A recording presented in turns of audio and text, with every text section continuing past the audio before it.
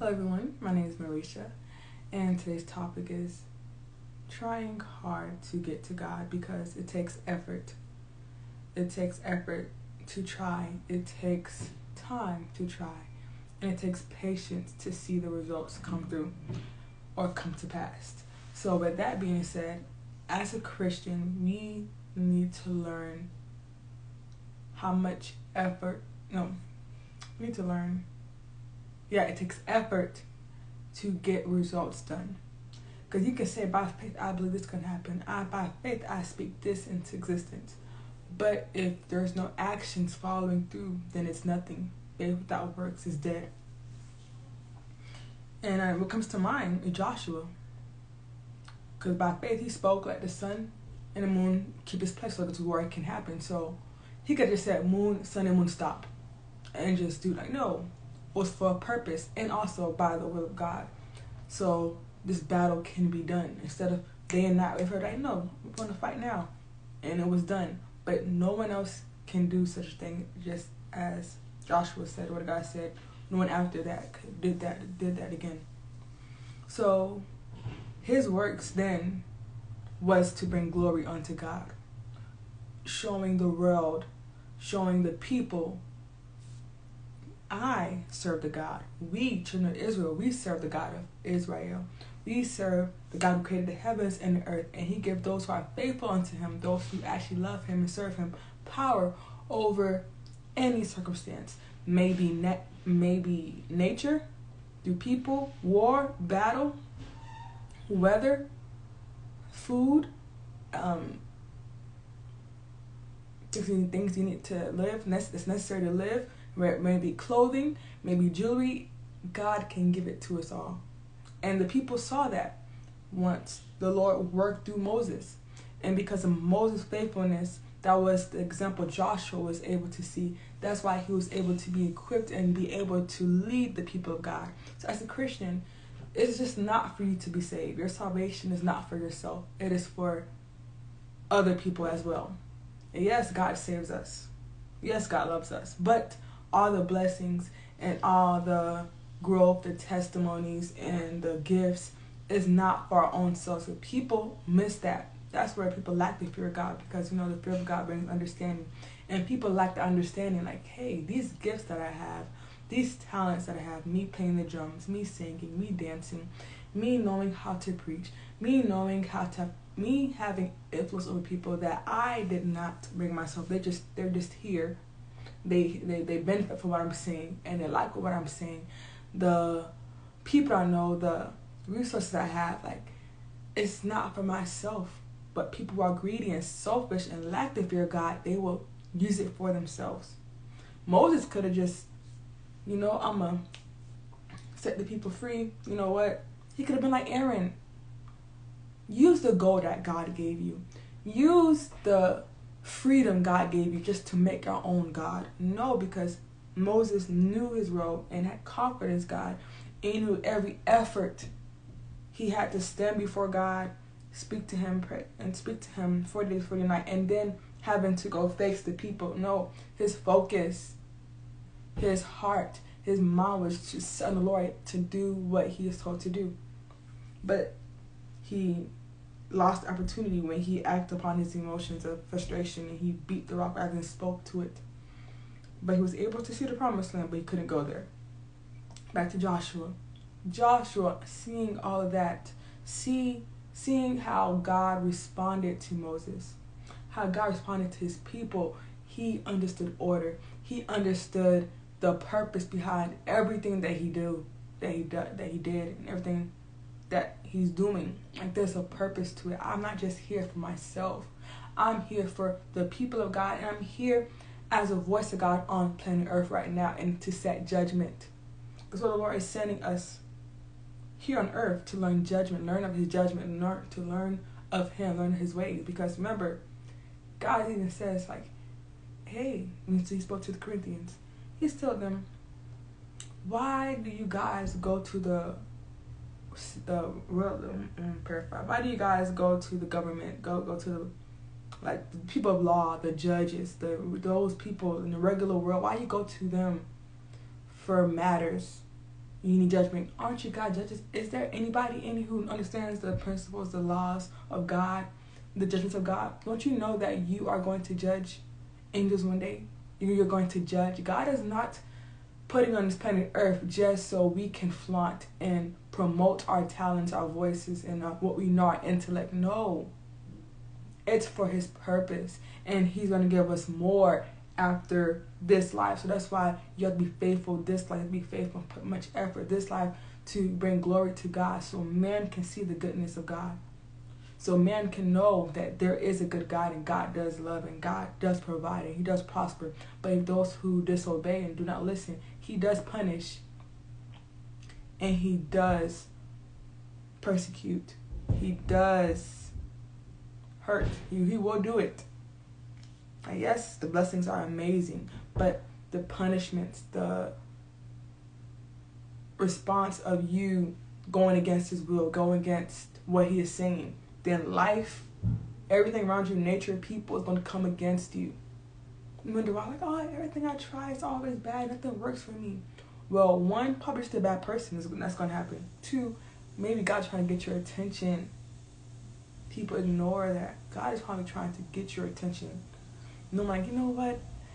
Everything's always bad happens to me. I do it. I try my best. It messes up. Where do I need to go? You went to the psychiatrist. You went to a doctor. You went to the herbalist. You went to a person with divination. You went to school. You went online, traveled the world. You could not find the answers. You didn't have the money to travel the world, but you did your research. You know, Google gives you access to Scholar, databases and researching people, Scholar, like credible people. Now you don't have to pay. You don't have to go to college to access those documents and information. Google just give it to you, so you educate it and research yourself about everything. Watch YouTubes and look at religions and watch TED Talk, and you just did everything. You watch Netflix and you watch National Geographic. You are learned. You're able to learn. You learn so much. It's in your hands because of your phone, because of television, because of the internet. It's here. I don't have to travel no more. I can just do my research, and I could look at testimonies or reviews of other people practicing this religion, practicing this way of life, practicing this culture. I can see now it's up to me to judge what fits best for me. And you did it all. You smoked it all. You drank it all. You partied it all. You went to the strip club. You became a stripper. You did everything. I tried. I went to and fro up and around the earth and internet and video, binge watching 40 days, 40 nights of research. It did not work. Everything is still bad for me. All right. Humble yourself before God and go to him. I don't want to. I grew up in church and I saw these things.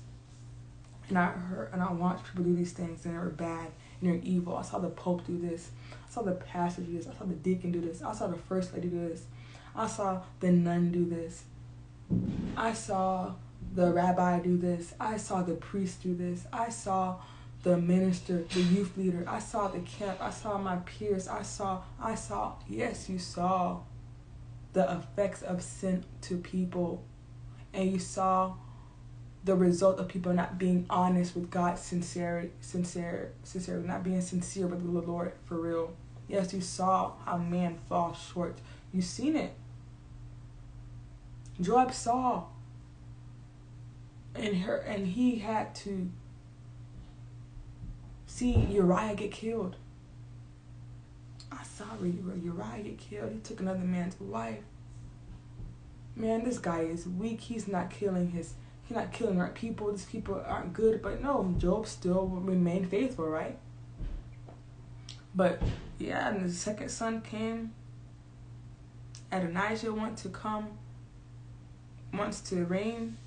Oh, David is dying. You know what? I don't know about his son, because that's the son that came from Uriah, and that's Bathsheba. You know, no, I'm gonna go to this guy here, Adonijah. He's good. People like him. He has influence. I might as well. David's gonna die, and you know, I went through it all. I went through a lot with David, and look at the decision he made.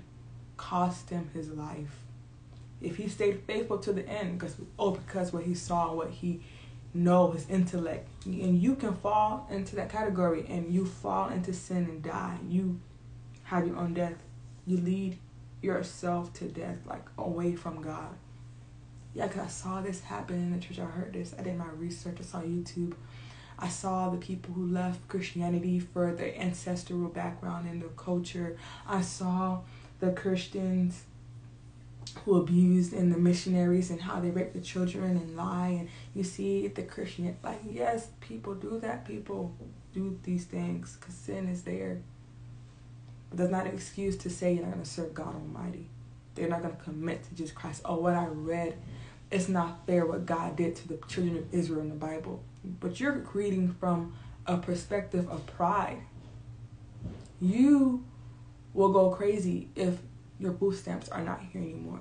You will go crazy if your microwave stopped working. You will go crazy if your DoorDash, Uber, your Grubhub, Uber Eats, if they come late. You'll be upset if you was missing ketchup, but you asked for the extra ketchup package. You know you have ketchup in your house, but you want the ketchup from the rest. You go upset and put a review that you're not as satisfied, and you're gonna leave a review on Google so they all can see. Matter of fact, I want money too. I'm gonna go on YouTube and record myself and rant how bad of a service this restaurant and my experience was. Yeah, coming from that person's perspective to read what God did to the children of Israel. That's not fair, God. These people are hungry. You give them the same food every day, and they ask you for quail. You give it to them. You kill them while they're eating. That's not fair. Oh no, it's fair. Yeah. And today, my pastor explained that part, explained that to me, because I didn't take that any offense, but I know people who took that part of offense, and he broke it down and made it understand that. Yeah, because they thought they would die if they only ate manna. But God gave them what they wanted. They wanted the quail and all that. He brought them over, and they died eating that. So that shows you that God is in control of pure life. God knows what can sustain you. God knows what you need to survive. And that's why people are without excuse, especially if you heard the word of God and you tasted and seen. You call yourself blessed, highly favored, but yet you are wicked. You're not putting no effort. You want the blessings to come to you. You want the jubilee to be for you. And you will do it all. You will do what it takes to get it, but not commit to Jesus Christ wholeheartedly, sincerely. You will not be sincere. Jesus is not a friend with benefits. God knows what you need, and he knows what you want, and based on the will of God for your life, God will give you what you need. Because if you get more than what you have now, he knows it can mess you up, and it can mess with your perspective of God. Oh, God gave me this, God gave me that, so you're gonna expect God to give. Like what? Yeah, they expected God to bless them and give them what they needed, and they could serve their own gods, serve other gods of the people who were nearby. Yeah, as long as I have a Levite, I pay the Levites money. As long as I don't take my neighbor's wife and don't cheat, if I don't eat these certain foods, if I dress this way, I'm fine. I can go to my neighbor from another nation and follow and serve his God because it looks fun. It looks more fun. And it's less cost effective. I don't have to buy animals to go sacrifice. I don't have to do this. And people did what's good in their own eyes, and they wonder why they were cursed and had problems and issues. No, but, and how's that look like today? I'll go to church Sunday all the time, It's great. It's a great thing. But yeah, on Tuesdays I have yoga. On Wednesdays I have karate. On Thursdays, I like to drink in the bar and have fun and watch movies. On Friday, because, new movies always come out Fridays or the weekend. So I have my day planned out. Me and my girlfriends and me and my guy friends, we play and we watch football and we play street basketball. And, I do golf time to time. Yeah, your life is planned out for pleasure entertainment. You want to live this life. You know, you want to live it well, live it out. But on Sunday, oh no, that's my most holy day. That's for Jesus. I'm a saint again. Because I want to be marching in to the gates of heaven when Jesus come back. That's not going to be for you. If you're a liar, you're a thief every day, but just one day you want to be holy. Well, children of Israel, they did it. They kept the Sabbath holy, but they worked and everything and wanted other stuff. Yes, they did. But now we're under Jesus Christ. We have more access. We have more power. And you reading the word and understanding that. Stop making excuses of the effort you're putting in. How hard are you trying? Are you trying to just be a good person so you have a religion of a part of your lifestyle? Because, you know, research says people who have religion in their life, they're less stressful. So, and you know, the best one they say is Christianity. So, you know, why not? I'm stressed out. I'm tired of smoking because all that money buying cigarettes, I can't save what I need to buy. Buying the weed and, you know, making me sluggish at work, and not doing drug tests at work, so I can't really do the drugs anymore. So, you know, I know I do these things for stress. So let me try this thing out. Yeah, and you'll become a lukewarm person. Yeah, but that's not me. I don't participate in those things. I don't drink. I don't party. I don't do yoga. I don't do martial arts. That stuff is evil. It's evil. I don't want to practice those things. Okay, what do you do on your free time when you're not in church? When you're outside of your prayer time, outside of reading the Bible, outside of fellowship with those who are in the faith, in the body of Christ. What are you doing in your own time? There's efforts in your own time striving to maintain your walk in the Lord, strengthening your walk in the Lord. I'm not saying, oh, you can go to the park and do walks and like have hobbies. I'm saying, what are you doing between that time? Where are you going? What are you giving your eyes to? What are you giving your ears to? What conversations are you having? What are you doing? Because your whole life should be a praise unto the Lord. Because the Lord said to love Him with all your heart, mind, soul, and strength. That takes every aspect of you. That's time. That's time. That's your resources. That's your life, your relationships, like everything. What you do, your whole being should be for the Lord, unto God. But yes, that's why I box unto God, you know. I beat people out of aggression and pride. Because, you know, it's Christ who strengthens me, you know. No, people. That's not what Jesus Christ is strengthening you to do.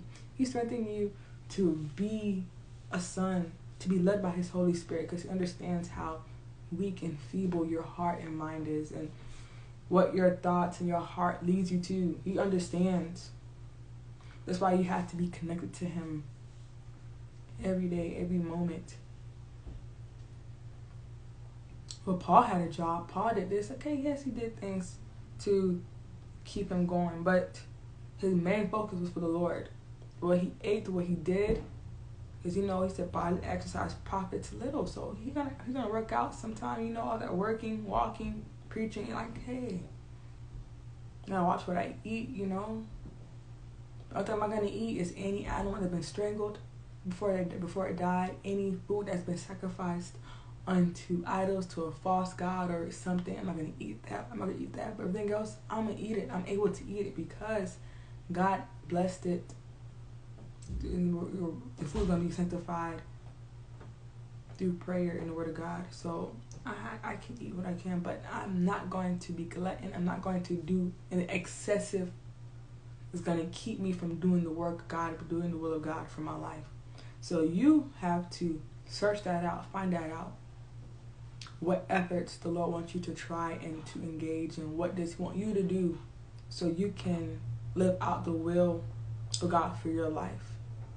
And you need to repent. That's the number one thing. You have to repent. The repentance is the change in the renewal of the mind, of how you perceive, how you see things, and what you do has to change. You must be born again, water baptized, filled with the Holy Spirit, and the fire of the Holy Ghost. Yeah, it's going to equip you and enable you to do the will of God for your life. with no doubt about it, and commit to a church. I'm the church. I'm the walls. You're a liar. You're a thief. You're stealing from God. You're stealing your spot in the body of Christ, because God did not make the church. He didn't do it for no reason. God understands and knows man works better together. He loves unity. That's what he wants. He wants us to be united together.